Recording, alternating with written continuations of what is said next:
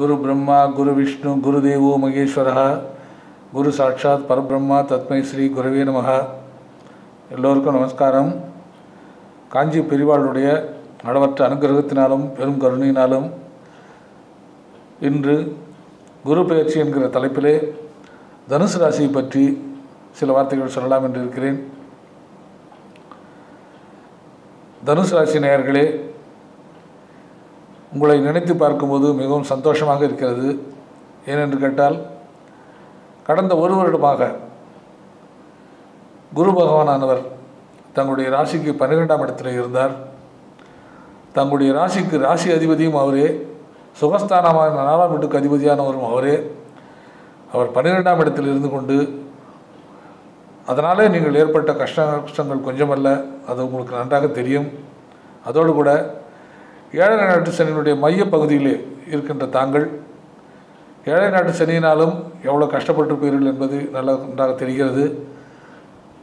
அதற்கும் கூடவே கேது பகவானும் சேர்ந்திருந்தனாலே சொல்லணும்னா துயர்களை நீங்கள் அனுபவித்து கொண்டிருந்தீர்கள்.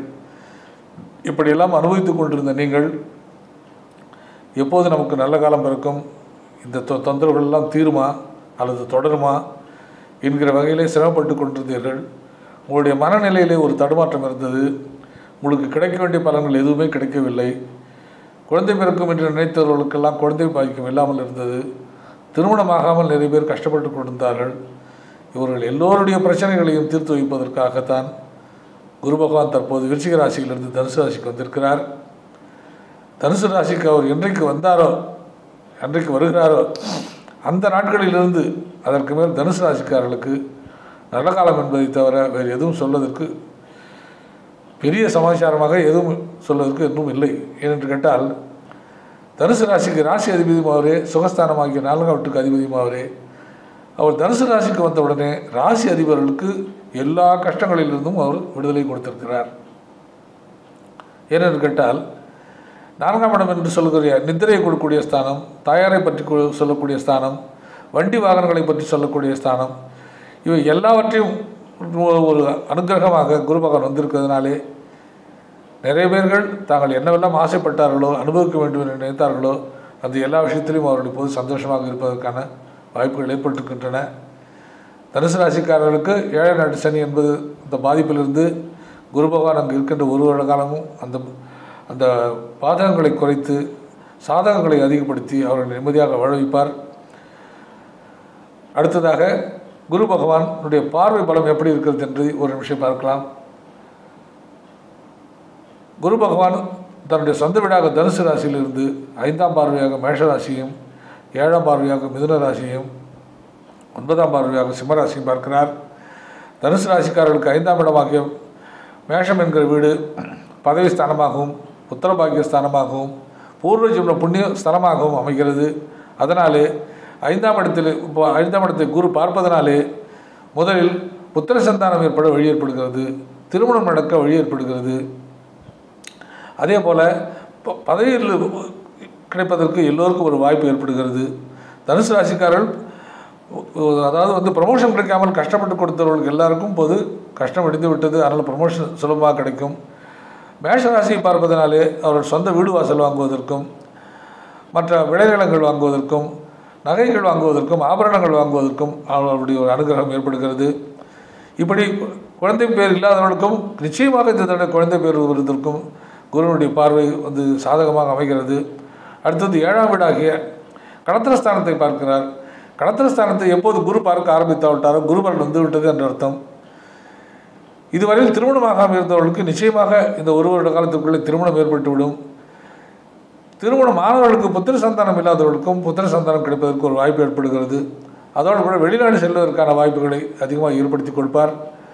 அது முதலுடைய வீடாக இருக்கின்றபடியால் கம்ப்யூட்டர் துறை, வண்ணத்திரை, சின்னத்திரை ஆகியவர்களுக்கு, அவருடைய நடிகர்களுக்கும் தயாரிப்பாளர்களுக்கும் ஒரு பெரும் லாபத்தை கொடுப்பதற்கு ஒரு வாய்ப்பாக இந்த குரு பயிற்சி அமைகிறது. அதோடு கூட இருக்கும் நண்பர்கள் மிகவும் உதவி செய்வார்கள். எந்த நேரத்திலும் தானும் நண்பர்களுக்கு உதவி செய்வதைப் போலவும் நண்பர்களும் தனக்கு உதவி செய்வதைப் போலவும் ஒரு அருமையான சந்தர்ப்பம் ஏற்படுகிறது. அதோடு கூட குரு பகவான் தன்னுடைய 9ஆம் பார்வையாக தன்னுடைய 9ஆம் வீட்டையை பார்க்கிறார். பாகியஸ்தானத்தை குரு பார்க்கிறதுனாலே தகப்பனார் வழியில் இருக்கின்ற உறவினர்கள் மிகவும் சாதகமாக இருப்பார்கள். தகப்பனாரிடமிருந்து வர வேண்டிய சொத்துக்கள், பணம், மற்ற எல்லா செலவுகளும் வந்து சேரும். ஆண் குழந்தை இல்லாமல் இருந்தவர்களுக்கு தற்போது ஆண் குழந்தை பெறுவதற்கு ஒரு வாய்ப்பு ஏற்படுகிறது. சூரியனுடைய வீட்டை குரு பார்ப்பதனாலே தலைமை பதவி கிடைப்பதற்கு தயாராக இருந்தவர்களுக்கெல்லாம் தலைமை பதவி கிடைக்கிறது. அரசியல்வாதிகள், அமைச்சர்கள், கட்சி தலைவர்கள் இவர்களுக்கெல்லாம் ஒரு நல்ல காலமாக அமைகிறது. ஆன்மீக சிந்தனை அதிகமாக ஏற்படும்.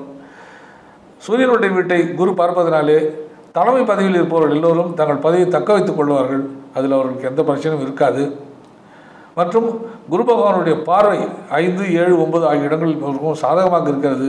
அதனாலே கவலைப்பட வேண்டாம். கூட இருக்கும் கேது பகவானை பிரார்த்தனை செய்து கொண்டால் இன்னும் அதிகமான பலன்களை அனுபவிப்பதற்கு வாய்ப்பு ஏற்படுகிறது. சனி கிரகத்தினால் ஏற்படும் பாதிப்புகள் ஒரு வருட காலத்திற்கு நிச்சயமாக குறைந்து விடுகிறது. அதனால் அதை பற்றி கவலைப்பட வேண்டாம். அதனால் தனுசு ராசிக்காரர்களே, நீங்கள் எதிர்பார்த்த எல்லாம் உங்களுக்கு கிடைக்கும். அதனால் கவலைப்பட வேண்டாம். திருமணமாகும், புத்திர சந்தானம் கிடைக்கும், நிலம் வீடு சொத்துக்கள் வாங்குவீர்கள். மற்றபடி நண்பர்கள், உறவினர்கள் எல்லோரிடம் சந்தோஷமாக இருப்பீர்கள். படிக்கின்ற மாணவர்களுக்கு படிப்பு நன்றாக வரும். பரீட்சையில் அதிகமாக மார்க் வாங்குவார்கள். அதே போல் வயதானவர்களும் இப்படி சுகமாக இருப்பார்கள்.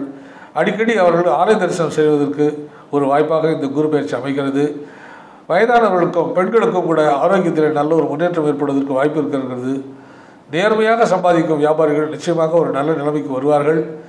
இந்த குரு பயிற்சி காலம் தனுசு ராசிக்காரர்களுக்கு ஒரு ஆன்மீக வாழ்க்கை அமைவதற்கு ஒரு வாய்ப்பாகிறது.